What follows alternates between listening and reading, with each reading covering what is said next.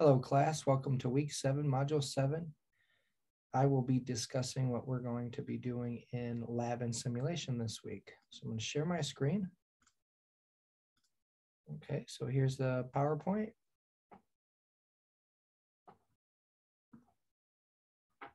Okay, so these are the learning objectives. And this week's going to be a little different. We're going to take the quiz at the beginning of the class. And then afterwards, we are going to discuss the rationale as a group of each question. And I'm hoping that this will prepare you for the exam at the end of the class.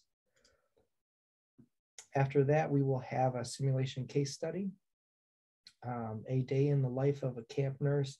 This will be your midterm clinical exam. So there's a grading rubric. You'll be grading each other while utilizing this rubric as well. And with this case study, you'll be able to prioritize. Then we will have a VSIM on Juan Carlos.